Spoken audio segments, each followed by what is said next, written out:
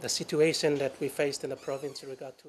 When MTV News in Lae met with the Program Advisor for Education almost 3 weeks ago, the PPA said the delay was with the Teachers Service Commission and the Education Department in Port Moresby for not approving the teachers' position numbers on time.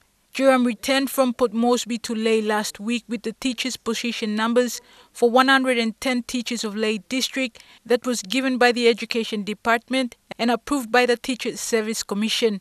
Jiram said they are now waiting for the appointment officer for the province, Paul Tayang, to verify the positions so the teachers can be put back on the payroll.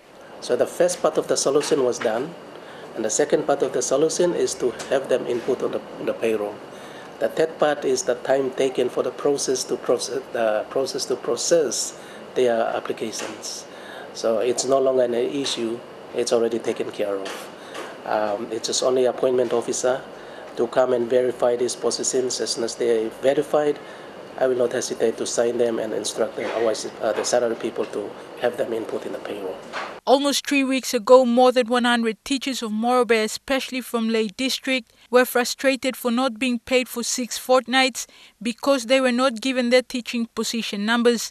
On the 11th of June, they gathered at the Provincial Education Office and demanded an explanation from the PPA for Education and the appointment officer for the delay. If they need to go and get the created positions in Port Moresby from the TSC, they need to do it fast and put us on the payroll. That's one.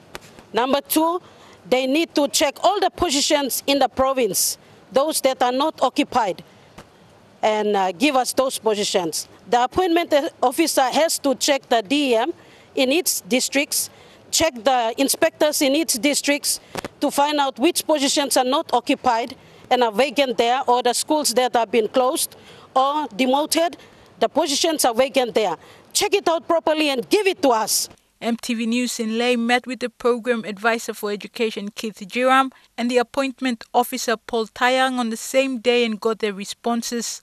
If only the Teaching Service Commission, if only the Department of Education, if only the responsible officers down with the Department of Education are able to do their work honestly, we wouldn't face this situation. And what we faced here, I'm not going to sift the bark, but I must honestly point out it's a nationwide issue. Once teachers are off the payroll and they are not on the payroll, like now others are off the payroll for 6 fortnights, once their positions are sorted out, they will still be backdated to the auto-suspension period. They will still get the backdates.